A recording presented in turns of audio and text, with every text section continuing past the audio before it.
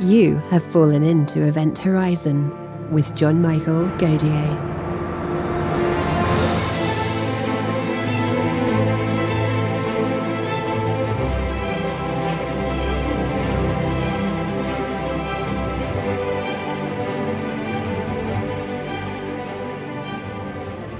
In today's episode, John is joined by Dr. Jim Green.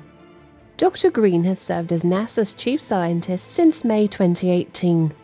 Before that, he was the director of the Planetary Science Division at NASA headquarters. Under his leadership, several missions have been successfully executed, including the New Horizons spacecraft flyby of Pluto, the Messenger spacecraft to Mercury, the Juno spacecraft to Jupiter, the Grail spacecraft to the Moon, the Dawn spacecraft to Vesta and Ceres, and the landing of the Curiosity rover on Mars. Dr. Green received his PhD in space physics from the University of Iowa in 1979 and began working in magnetospheric physics branch at NASA's Marshall Space Flight Center in 1980. In 1988, he received the Arthur S. Fleming Award for Outstanding Individual Performance in the federal government and was awarded Japan's Kotani Prize in 1996 in recognition for his international science data management activities. He also recently received the NASA Exceptional Achievement Medal for the New Horizons flyby of the Pluto system. Event Horizon and my channel are now available as a podcast on Apple Podcasts, Spotify, and YouTube memberships. Early ad-free episodes, bonus episodes, and sleep-focused content. Sign up now by clicking the links below to your platform of choice. Now, Jim, Perseverance was one of those rovers we landed with the Sky Crane, and it has probably one of the coolest missions ever that NASA's ever done, at least in my book. And well, thank you. Ingenuity. A Martian helicopter, powered flight on Mars. Yeah. Now, when we last talked about this, it hadn't flown yet. Now it has. And were there any surprises about powered flight on Mars? Yeah, actually, to me, there were several. And you could probably ask the engineers, and there'd be several others that I didn't even realize. The first one is that we can fly on Mars. It demonstrated that. Building something that flies in a vacuum chamber that has the same pressure and nearly the same temperature as the Mars atmosphere, that's fine, but that's not Mars. And you can only do so much in that area. So Mars has some dust in the atmosphere. It has temperature extremes. It has so many problems associated with it. I mean, the Ingenuity has the most advanced computer processor we've ever launched. It has more power than probably every processor you could put together that we've ever launched in planetary science. It could beat it out. Okay, and it's needed to do that because it does a lot of image processing. So we have a camera that looks forward, and a camera that looks down, and an altimeter, and those three pieces of information come in, and the processing continues. So it's not a flight qualified computer. It is nothing that would go on the Europa mission, for instance. That ain't going to happen. But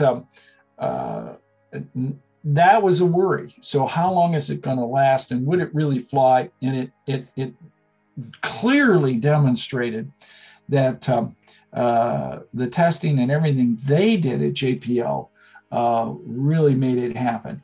It was a marvelous, absolutely marvelous feat of engineering. They really pulled it off. The next surprise is it's pretty delicate. It's 4 pounds. It's very light. Has to be, because it's like flying a helicopter here on Earth at 120,000 feet. No one has ever done that. That's what we're talking about here. Okay, but that's the temperature and pressure on the surface of Mars, and we did it. Well, how long is it going to last? Because we have all these off-the-shelf parts. And it's been fabulous. It has lasted through the 5 major test flights we hoped it would do. it's now completed Flight 16. So not only has it done the test flights, but now we're pressing it into service. So many of these flights are absolutely spectacular. If you haven't seen some of them, they'll really take your breath away. The ability for it to fly up, with the down-looking camera, and then fly a pattern, stop in midair, turn 90 degrees, and then fly straight to another point, a waypoint we call it, turn and then fly again.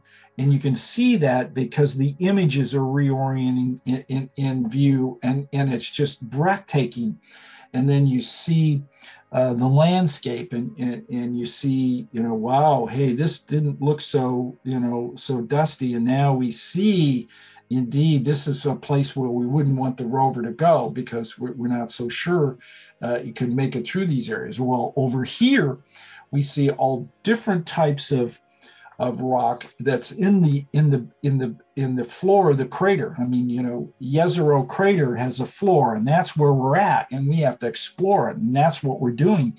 And coming into that crater is indeed the delta, and that delta is 65 meters high in places. And so how are we going to approach this, and how are we going to crawl up the delta? And so this scout, which is now Ingenuity, is really doing a fantastic job. Total surprise. I mean, every day it is a blessing that it's still working. And it's just been one surprise after another. Added to the list, NASA's Mars spacecraft that have long outlived their original intended surface time.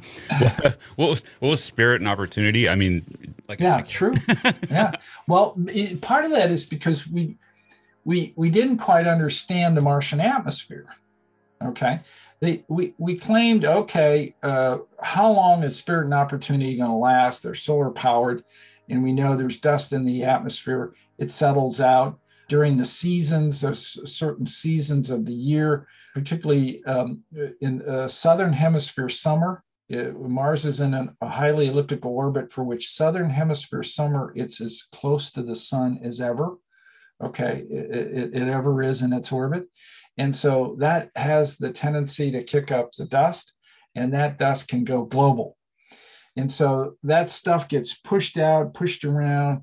It's really fine dust, can settle out, and therefore it can lay on top of the solar panels, preventing the sunlight from getting through. Depleting our battery then is going to get to the point where we can't operate it anymore. What is that? Well, 90 days. Boy, were we wrong. we were wrong. And we were wrong because we're finding the dynamics in the atmosphere to be much more of a surprise.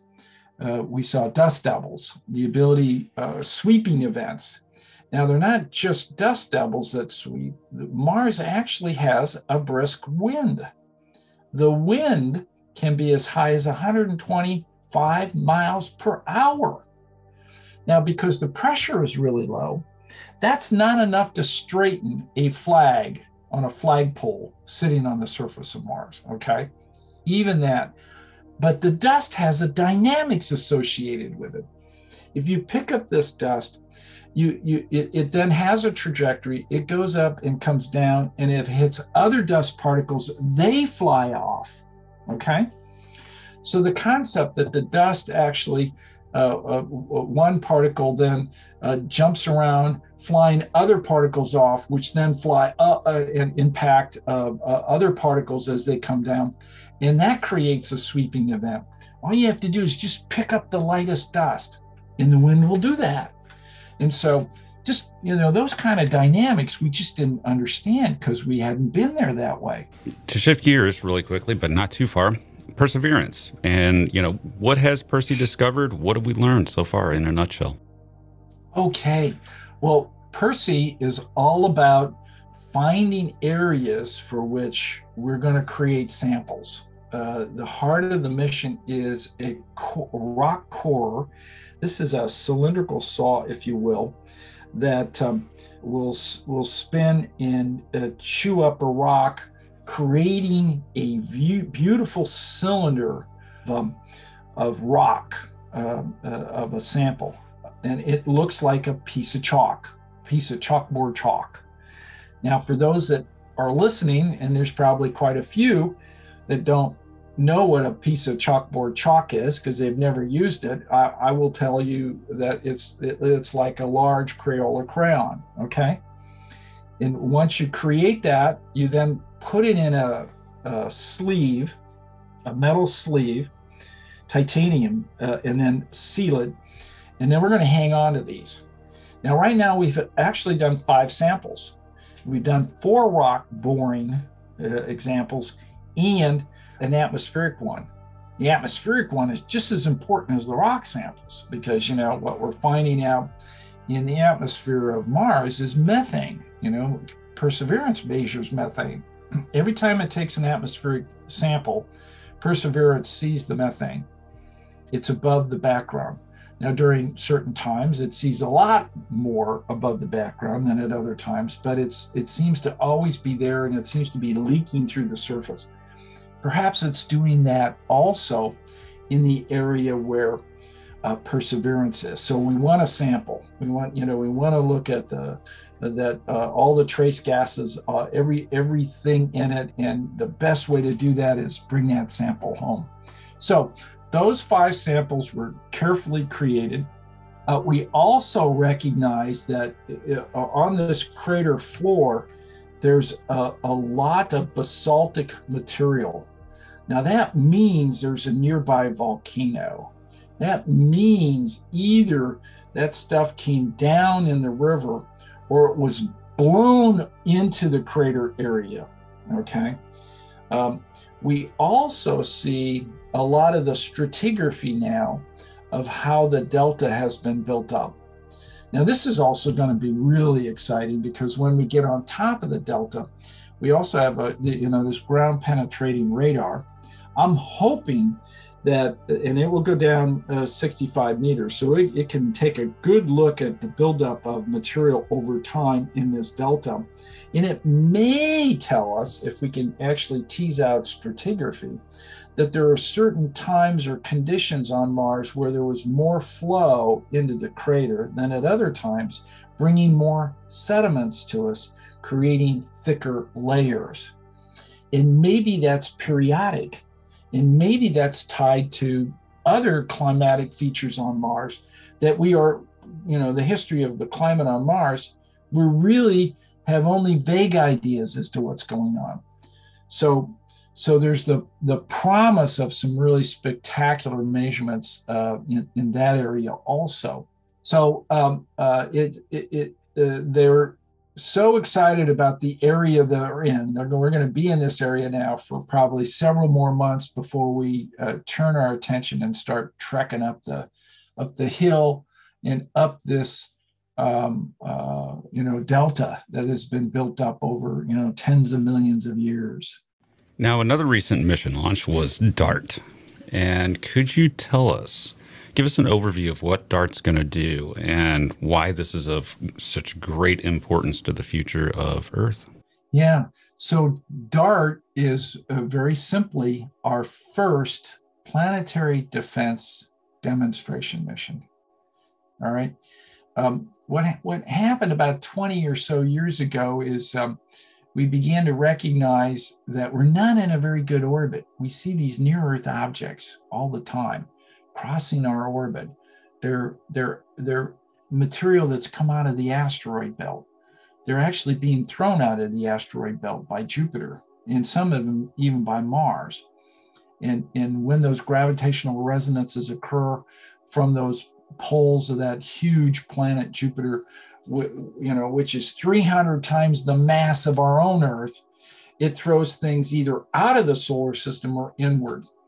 And we now today we can estimate the number of objects we need to be finding and tracking on a regular basis that cross our orbit or come near enough to us that will we can attract and it will hit us.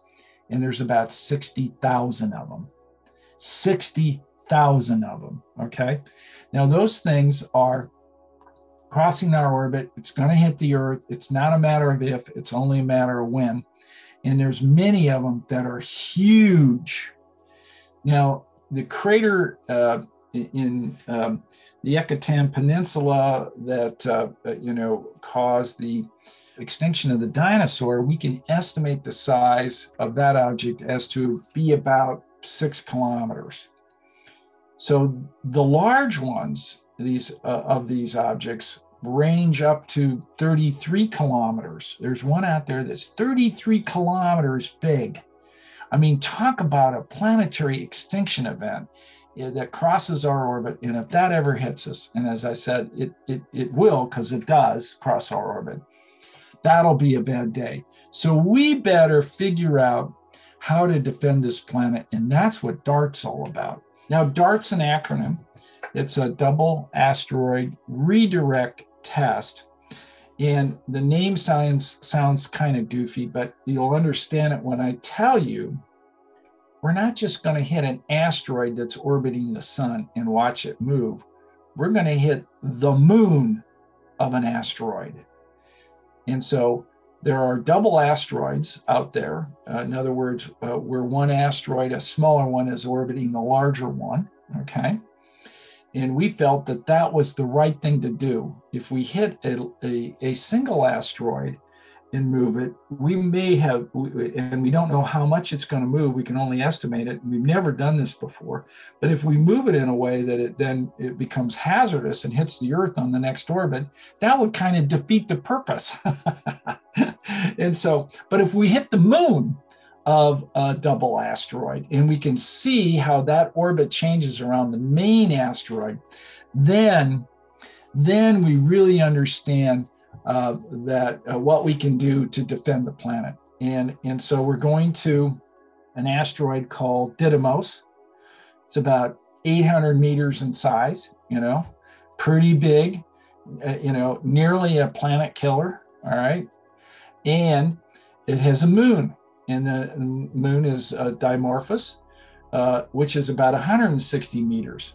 That's the moon of the double asteroid we're going to hit. So we're going to hit Dimorphos, and DART's going to do that, and it's a test, and we want to watch it move. Now, we know when that's going to happen because DART got launched, and at the end of September or early October, when Didymos is flying close to the Earth, we're going to hit it. So we're going to be able from Earth to make a whole variety of measurements to see how that moon's orbit changes after that impact. And that's called a kinetic impactor. That's a technique that we believe will work over a whole range of asteroid sizes. And we'll know exactly how well it will work at the end of this test. So it's coming up, September 2022 is just right around the corner. Now, one thing that I noticed, there's a number of questions on Patreon that sort of bring us back to James Webb. The James Webb Space Telescope and technosignatures. Now, first of all, what can it offer us as far as searching for technosignatures? But the second is, do we have the dynamics to turn that telescope towards, a transient object like Tabby star or something like that? If it goes into a major dip or something like that, can we swing it around and take a look, just like we've done with other instrumentation? That's a good question. Webb is really all about looking at infrared, looking at objects in the infrared, and indeed objects with atmospheres radiate really well in the infrared, and all kinds of material can be seen. The problem is the planets we'd like to see are probably really close to the stars, and therefore we have to have a strong signal that has to be close to us. It has to be far enough from the sun, their sun, that we then can make that observation. So the ability to find the right object hasn't come to fruition yet, to where I can say, we're now going to look at a Earth-sized planet's atmosphere. It's just perfect for us. We haven't found that object. Now, there are plenty of other objects we want to look at, much larger planets, probably Jupiter-sized planets, that are in the range that we can get to, that Webb will do perfect. And that will be an important first step. And of course, it'll tell us a lot about how well that whole technique works. And not only that, I mean, if you're looking at things like hot Jupiters and trying to characterize the atmosphere of these giant planets, we're probably going to see some very strange things, unlike our solar system, as far as atmospheres and how they behave, right? Yeah, right. So where are we getting the list? Well, TESS is helping us. So TESS is looking at bright stars that have planets. TESS is a transit observation. So a planet moves in front of the star, we see the light dim, and so that's great. Bright stars are typically closer to us. They're close stars. They're either hotter than most stars, or they're closer. That's why they're brighter. And so consequently, that's a great list. So we're going to be leveraging what we find out from TESS a lot. Now, my last question for you, Jim, for today is, you also wrote a relatively recent paper about the idea of creating a magnetic shield to place in between the sun and Mars that could serve as a kind of artificial magnetosphere to protect that planet and maybe start changing the makeup of its atmosphere. Is that still on the table, that idea of artificial magnetospheres? Yeah, I like the idea. I like the idea of these papers that look well ahead to be able to see how to create more habitable environments for us on planets. And the idea of a magnetosphere is to block the solar wind. Now, you can't block it completely. And magnetospheres have opportunities to even enhance sometimes outflows from planets. But if you get this right, here's what we'd like to see. Mars currently does not have a magnetic field. In the solar wind, then, we measure from MAVEN, we see it stripping oxygen, which we believe is being disassociated probably largely from water, because there's a lot of water vapor in the atmosphere. And then, once you get the hydrogen and the oxygen disassociated, and the oxygen is high enough in the atmosphere, then it ends up in the ionosphere and gets stripped. That ain't coming back. So that's how you deplete the ocean in the atmosphere over time, is from stripping. We believe that's been one of the dominant mechanisms for losing the atmosphere. So when we think about what's being stripped on a constant basis, and we're on the surface of the planet and we measure a constant pressure, then it has come to an equilibrium. Mars is still cooling off from when it was made, and so it's constantly outgassing. And the outgassing then is increasing the pressure, but the stripping is decreasing the pressure, and so therefore it's come to an equilibrium. Now, if you stop the stripping, then Mars itself will increase in surface pressure. Pressure is related to temperature, and so the temperature will go up. So then the concept is, by creating a magnetic field, can you begin the process of having Mars itself create a more friendly environment for humans to be able to live and work on the surface? Now, we're writing actually two papers in this series. The first paper on the magnetosphere configurations, etc., has been published now, and the second paper I hope to get submitted in the next couple months. Now, Jim, everybody should check out your podcast, Gravity Assist. Where can they find it?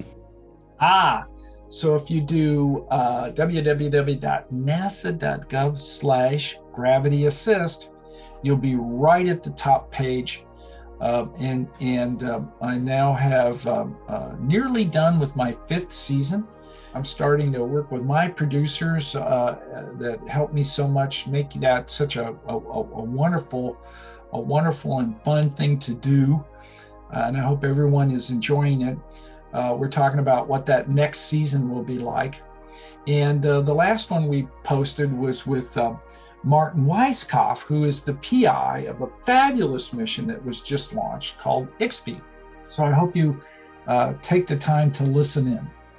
All right, Jim, thanks for joining us today, and I hope you'll come back for more updates as all of the enormous amount of cool stuff that's going on at NASA unfolds this year. Oh, my pleasure. Thanks so much for asking me. I had a wonderful time. Thanks for listening. I am futurist and science fiction author. Wrong channel. No, it's not. Thanks for listening. I am futurist and science fiction author John Michael Gauthier, currently hosting Event Horizon and wondering where Anna actually came from. One day I had a tablet computer, the next I had a boss. Very disturbing. And be sure. And that's enough of that. YouTuber forever. Like, subscribe, and hit the bell. Sell out. What?